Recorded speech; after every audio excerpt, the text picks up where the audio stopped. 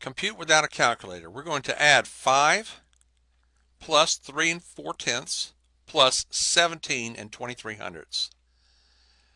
Now just for a minute, what would you do if you added 5 plus 3? Just leave off the 4 and the 23/100. Think about it. What's 5 plus 3? That's 8. Okay? And 17 plus 8. This is $17.23, right? 17 plus our 8 is what? 25. So I should end up with about $25 when I'm done. Okay? About. Somewhere in there. Maybe 26, maybe 24. But it's about 25. Okay? So we're going to add 5. Okay? And we're going to have a decimal after the 5.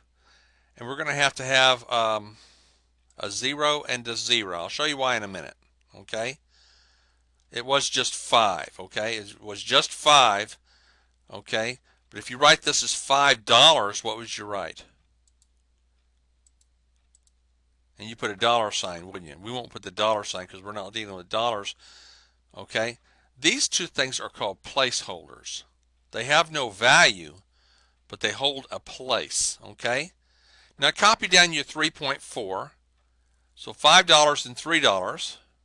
Okay? Point, line the decimals up, put your 4.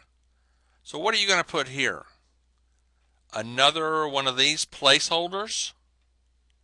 Another placeholder. Okay? All right? So that's what $3.40 looks like, doesn't it? And then we have our 17. 17 goes in front of this. Then there's your decimal. We're lining up the decimals.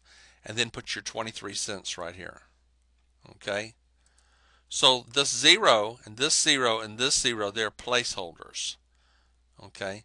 So this placeholder, I'll take the 0 and add it to the 0 and add it to 3. Okay? So you're getting 3, aren't you? You have to have these placeholders, so you have to have something that adds to the 3.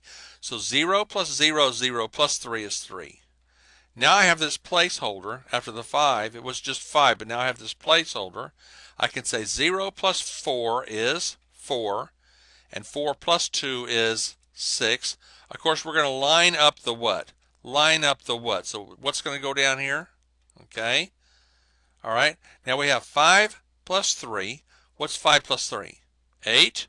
8 plus 7, 15. Carry the 1. 1 plus 1 is 2. So these placeholders are very important to put in there. And it's very important that you line up the decimals. Final answer, 25.63 or 25 and 63 hundredths.